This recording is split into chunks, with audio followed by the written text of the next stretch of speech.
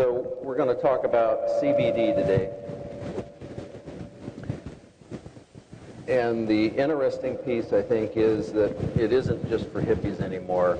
And with the research that's been done in the last 3 decades, not a lot of it that's been done here, but been done everywhere, is really starting to show that there is really some potential for some medical benefit. So our endocannabinoid or cannabinoid system has been pretty much drawn out and done, and it. Well, this is a great audience, and I think each one of you are experts and could be giving your own sort of discourse on the kinds of things that you see. But I want to use as an example, and you have all of my slides. In fact, you have enough slides for about a 3-hour lecture. I've trimmed that back. So we're going to kind of go through the abbreviated version of this. But you have a lot more references in your disc that you can actually look at. So in my quest to understand autism, which is kind of the new, of this generation, prototypical neurodevelopmental environmental catastrophe, one of the things that I've been attempting to do is to source out what is the button that gets pushed that changes everything. And the reality is, I really think that this pathway, the endocannabinoid system pathway. So what I hope to do in the next 45 minutes is to really review, obviously this is a hot topic currently, there's a lot of questions, I think a lot more questions than answers right now, debate, and what do we really do in the medical pharmacy community for the proper use of medical marijuana. So hopefully we can shed a little bit of light on this a little bit. So we're also just going to talk a little bit about, the effects in the brain, myth versus facts, the interaction between the neuroendocrine system and the endocannabinoid systems, and the various clinical uses, at least where we have some published data now regarding the proper use of this. So obviously, now the term is medical marijuana. So I'm practicing in Boulder, Colorado, originally from Connecticut, moved to Boulder, and of course Colorado is the epicenter of medical marijuana. As well as legal cannabis as well. So I have a lot of experience over the last 6.5 years treating patients with cannabis. Initially I was an OBGYN practicing in Connecticut, Colorado, moved to New Zealand, practiced there for 2.5 years, and when I got back from New Zealand I decided I'm getting too old for this. After about 10,000 babies it wears you down. So I started looking at other avenues, what can I do? And accidentally came upon medical marijuana when I took someone to a dispensary to be her support person to get cannabis for her fibromyalgia and her rheumatoid arthritis.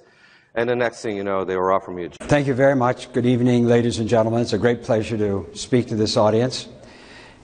As a neurosurgeon, my associate Jeff Boast and I deal on a daily basis with patients with significant spinal pain, from cervical and lumbar degenerative disc disease. We deal with patients with traumatic brain injuries, particularly post-concussion syndrome, and the terrible syndrome that occurs in patients who have multiple concussions or even one concussion that's too bad. And we deal with patients with significant anxiety in terms of surgery and also associated with traumatic brain injury. What's going to happen to me? Am I going to develop chronic traumatic encephalopathy in a year or 2 years or 5 years? So we're always looking for those products, those agents, those drugs, those procedures, whatever it is, to alleviate pain and anxiety in our patients. And interestingly, that brings us to Dr. Christopher Shade, who will be talking to us about creating a physiological stress resistance with a top-down, bottom-up combination of the neuroadaptogenic cannabinol, CBD, and traditional adreno-adaptogenic herbs. Did I get that right? Yeah, you did. Okay, I practiced that last night. That was okay.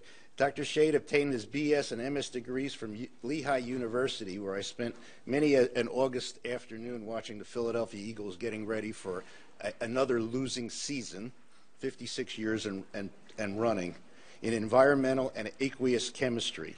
Dr. Shade earned his PhD from the University of Illinois, where he studied the environmental and analytical chemistries of mercury, as well as advanced aquatic chemistry.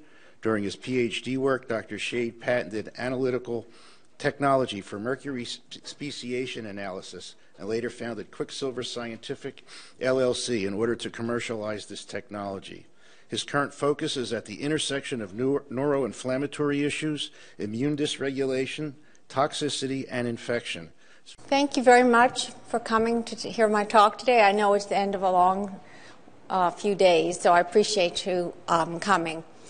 And I'm a holistic dermatologist. I started out as a conventional dermatologist and got into alternative medicine, wrote the first integrative textbook on dermatology, and have been speaking here for years. Recently, I did get interested in THC, cannabinoids, and even though this room is pretty empty now, in about 2 years, everybody will be into it because it's the next big thing.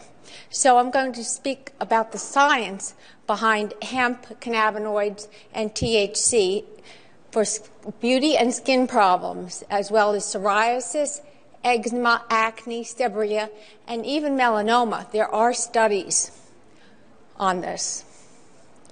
First of all, let's look at what cannabinoids are.